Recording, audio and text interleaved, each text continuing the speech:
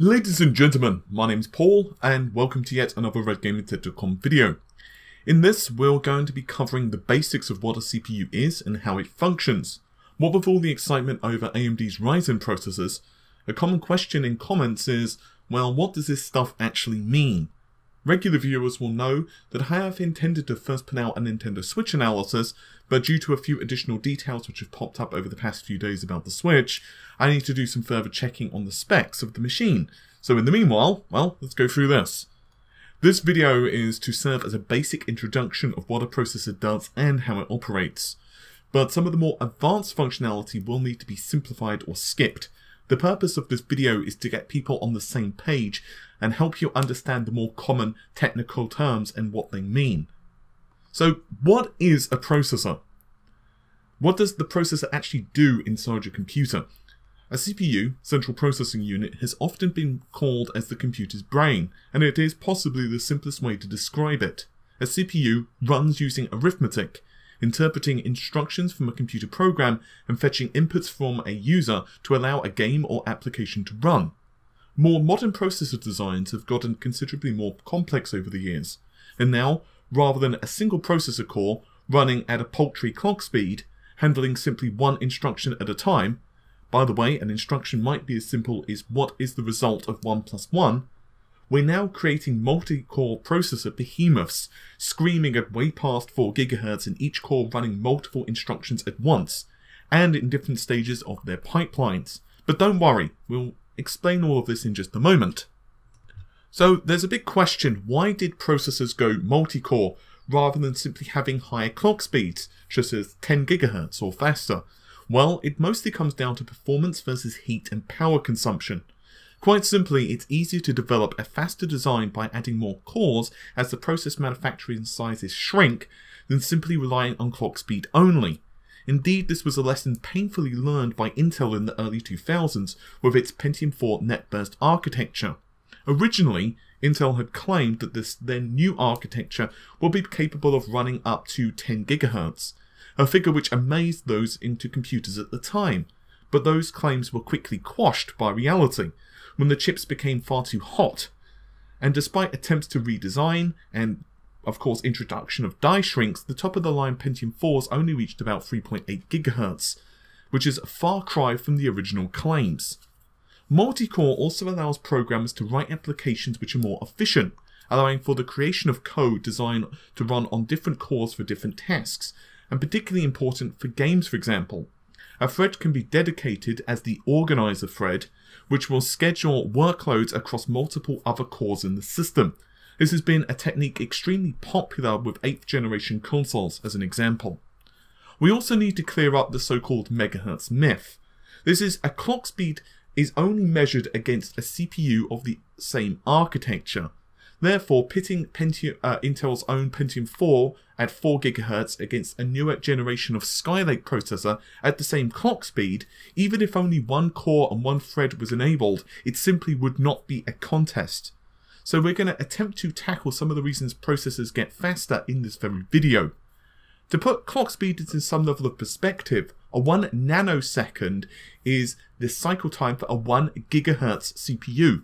And as one can imagine, this scales with clock speed.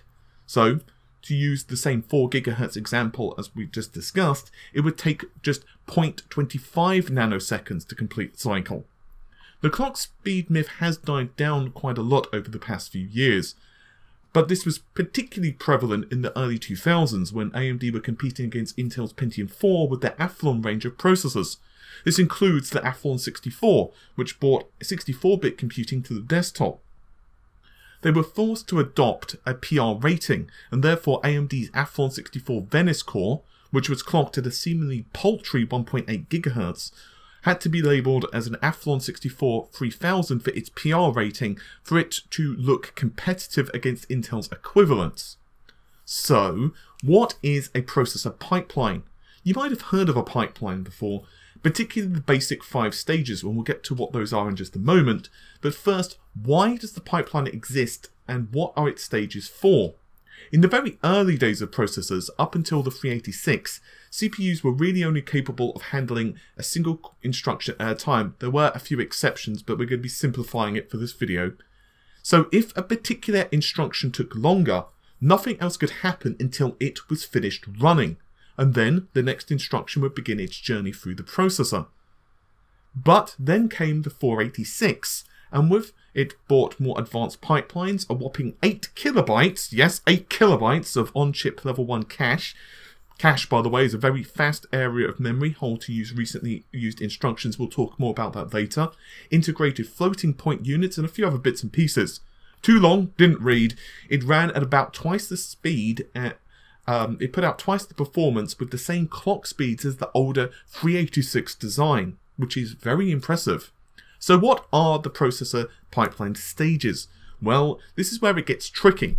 And we're only going to be talking about the classic and basic 5-stage pipeline because frankly it's sufficient for our purposes in this video.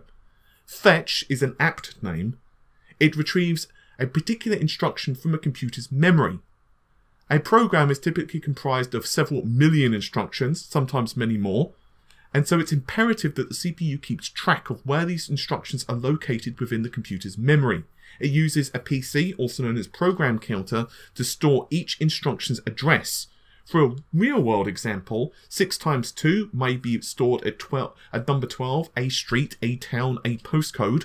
1 plus 1 may be stored at 33, a different street, a town over, and so on. And it will keep those instructions and the addresses, the requisite memory addresses, in track at all times.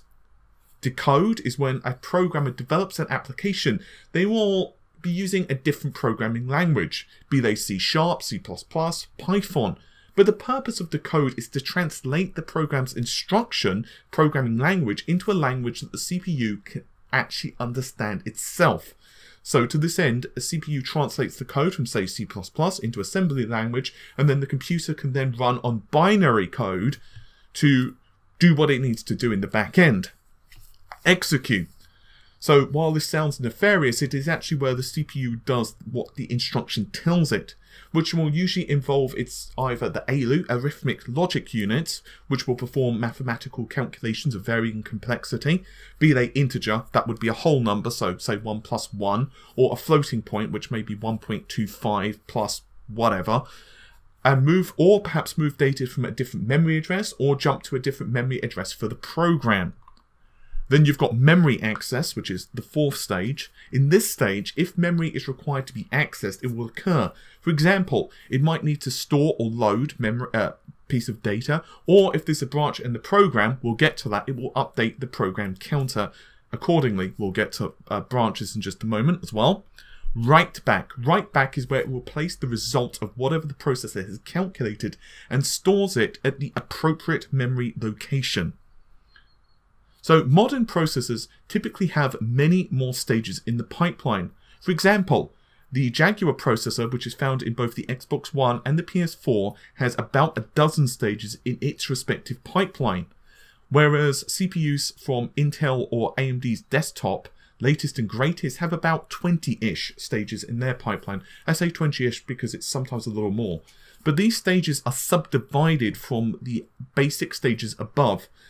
Therefore, the previous 5 can serve as a basic solid foundation for your knowledge.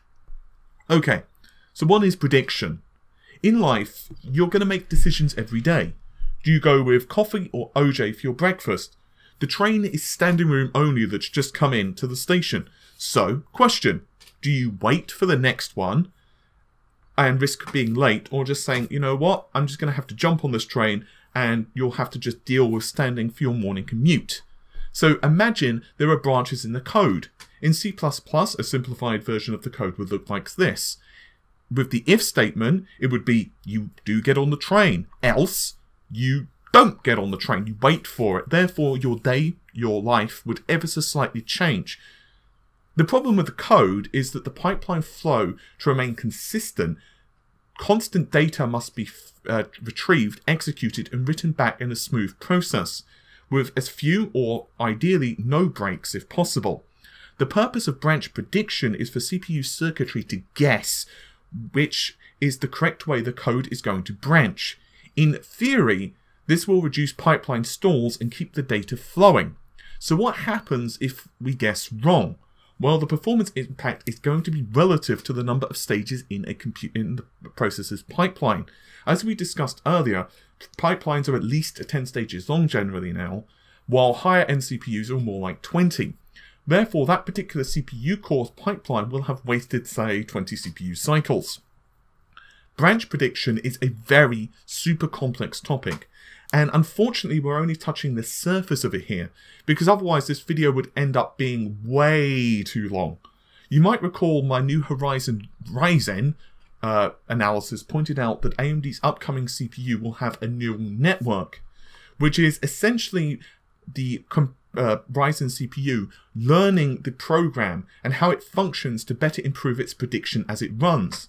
But this is going to be a topic I'm going to have to tackle in depth in the future. So, how much percent of a code branches and therefore how much prediction the code will require also depends upon the application. Even two games which would both run Unreal Engine 4 could possibly differ a little in branch prediction amount. There's a typical figure that's bandied about, which is about 10% of code which will branch, meaning that correctly guessing the vast majority of code branches could save a hell of a lot of CPU cycles. But if we keep with games as an example, different areas and different situations will spice things up. For example, a cutscene will often have more stable workloads and more stable frame rate in many games. But where players can do anything in, let's say, an open world game, especially with destructible environments and a lot of physics, enemies, and therefore AI calculations, a lot more has to be taken into account, and workloads can vary greatly per scene. Hell, they can vary a lot just per frame.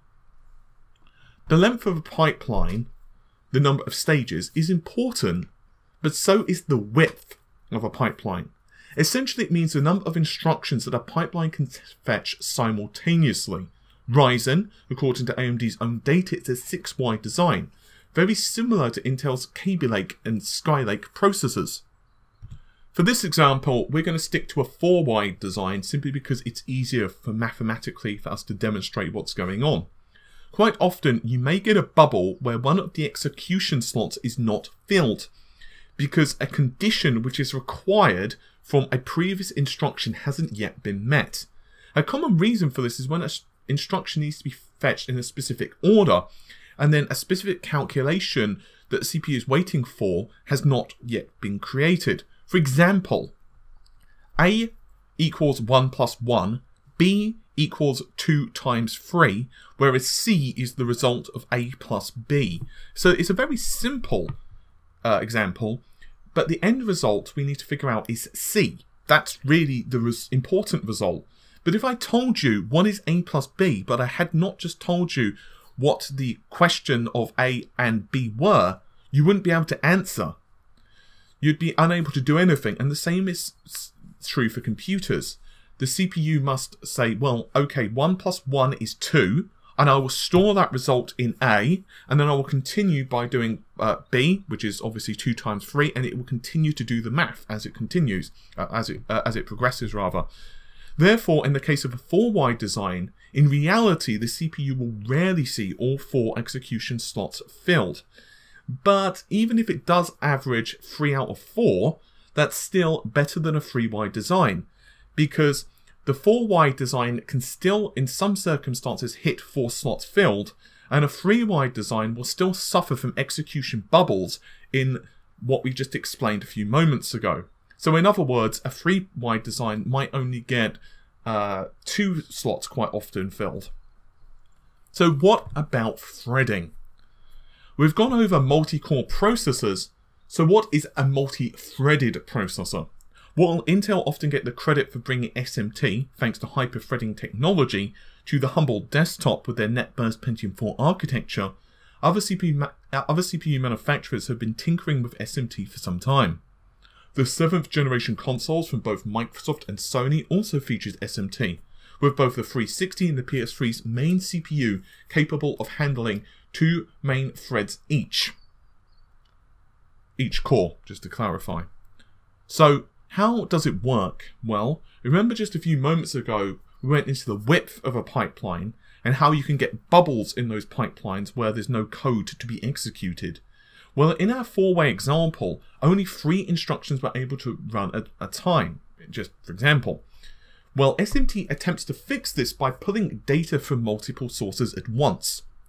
For example, the application you're using to watch this YouTube video in might provide one source of instructions, while Steam's update in the background is a second source of instructions. In theory, and yes, that's probably one of our most favourite terms here at RGT, this will ensure each CPU core is better maximised in its potential. It may seem contrary to your intuition, but assuming the application is taxing, let's say 3D rendering, you want each of the CPU cores to hit as close to 100% usage as possible. It means that the CPU is being fully used and the application is whizzing by as quickly as possible to finish its task. Sticking with Ryzen, since it's where most of our attention seems to be stuck on anyway, it marks AMD's first foray into SMT design. As of the time I'm putting this video together, it doesn't have an official name for its SMT, but it is rumoured to be Threadripper, so we can, at least for the duration of this video, assume it to be true. The danger of 2 threads on the same CPU core, though, is that each thread can sometimes cannibalize and compete with the other thread for either execution time or resources, let's say cache. The benefit you'll see with SMT does vary on an application-by-application basis. In some cases, little to no difference, while others you'll see a nice jump in performance. At the time I'm recording this, Ryzen isn't publicly available, but according to AMD, they have ample resources available on the CPU, including cache bandwidth and size, where each of the 2 threads shouldn't often conflict with one another. Naturally, you'll have to wait for a review, hopefully one from us if you've enjoyed this video, before we can know for certain if this is true or not. There are multiple different types of cache on various chips, including instruction, data, level 1, level 2 and level 3 caches, and honestly explaining what each of these do is quite challenging. But one of the common questions we receive regarding Ryzen's level 2 and level 3 caches is exclusivity, so I did want to put that into this video. The basic purpose of a CPU cache is for the CPU to not need to keep farming access out to main system memory each and every time it needs an instruction. It would introduce massive amounts of latency in the system and saturate memory buses. So a solution is a network of these caches which can be used for a variety of different tasks. We were mostly asked about the exclusivity, so here's the slightly longer-winded explanation. A cache on chip has considerably faster access than main system RAM, which means data frequently stored instructions can be grabbed from the cache and then used by the CPU. Ryzen is built on 4 core modules known as CCX, CPU complexes. So an 8-core, 16-thread Ryzen CPU is really 2 modules essentially bolted together. To this end, each CCX has 8 megabytes of level 3 cache, which is shared across the 4 cores, and each single core has 512 kilobytes of private cache, which will be split between the 2 threads. Remember, each core is SMT. While L2 cache is private, other cores can read from this cache, which is important in a multi-core / thread environment. Level 3 cache, meanwhile, is shared between 4 cores or 8 threads, and it is touted as being mostly exclusive of level 2. What this means is the CPU will do its utmost to ensure there's no mirroring of data between the 2 caches. As data gets older, because it hasn't been used in a while, the CPU may decide to bump the data from level 2 to level 3, freeing up precious space in the cache. There's no point in the duplicate data between the caches, because not only does it take up space, you also find that the data will become useless if you had a mirror, because let's say it updated the cache in level 2 and had the older copy of level 3, well, level 3 cache is then irrelevant because it's old data and it would cause errors. So what else? Well, as right now, this video is about 20 minutes long, and there's a hell of a lot of parts to the CPUs I've not covered. Associativity, RISC versus CISC, CPU instructions, and probably about a billion other things which are going to be pointed out to me in the comments. Modern processors are just extremely complex, and this video was only intended to give you at least a basic rudimentary understanding of how they work. Too long, didn't read. CPUs have gone from several thousand transistors to now millions and now billions. And don't even get me started on the complexities of GPUs. We can talk about these topics in the future though, right? I wanted this video to serve as an introduction, and I think it's probably done a pretty good job of that. So thank you very much for watching and supporting the channel. If you can leave a like or perhaps share this video with your friends and cohorts, that would be greatly appreciated. And if this video does get well received, I'll certainly put out more where we can go more in depth into the various aspects of CPUs, GPUs and so on. I say that we learn together. Sounds like a top idea. With that said, take care of yourselves. Bye for now.